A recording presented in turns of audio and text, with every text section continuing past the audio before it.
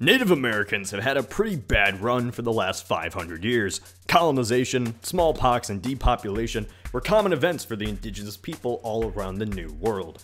Now, why was this? Guns, germs, and steel. The more technologically advanced Europeans colonized the land as the natives died from diseases they never had any immunity to. This lack of immunity to common diseases is very significant because it shows how disconnected the native people were from the rest of the world. The smallpox plague was the explosion from the ticking time bomb natives had lived on for thousands of years, the American continent. The Native Americans' bad luck didn't just start with Columbus, it started when the first humans crossed into the New World during the last Ice Age. In two aspects, the American continents doomed the people to compete against the Old World. What were they?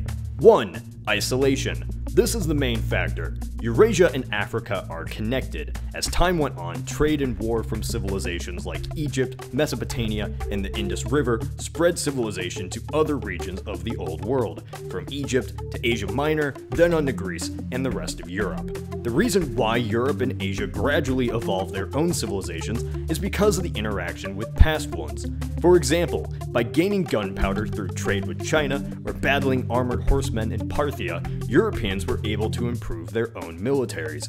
Every society in Eurasia had to innovate because of lack of barriers on the continent. Now, this story was different in the Americas, because continents were geographically isolated. The spread of new ideas between the Old World and New couldn't have happened, leaving the Native Americans in a fundamental disadvantage. Rarely in ancient history did technology spring by themselves.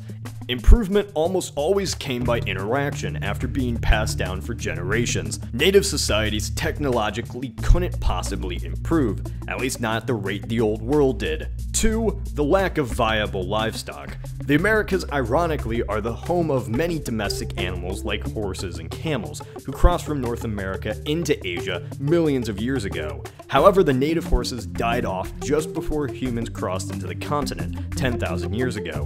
What severely hurt the natives was the lack of livestock and useful domestic animals. In the Old World, animals like goats, chickens, cows, you get the idea, these animals were essential for agriculture and feeding large cities. With more contact between livestock and humans in the Old World, diseases were transferred by animal to human. Over generations, Eurasian people built up a natural defense to the diseases of livestock. Never being around pigs or cattle meant Native Americans had no immunity when faced against the diseases of the Old World. The horse itself was the greatest war machine for thousands of years. Horses can be used for combat, but also to transport goods for trade. Without horses, Native Americans had to do everything by manpower, including building monuments, trade, and fighting. Llamas can only carry 100 pounds, making them practically useless except for wool. Without livestock like goat or cow, natives had to either consume crops or hunt for live animals. Energy was put more into gathering food and simple tasks Eurasians had pretty easy because of their fauna. This left many natives in a hunter-gatherer lifestyle. Geography destines a society. Isolation and lack of livestock put the natives in a position where they couldn't advance as fast as the Old World. When the ice melted and the world split between old and new, the American Indians' fate was sealed. There were more people, livestock, and resources in Eurasia than in America. That destined who would eventually conquer the other.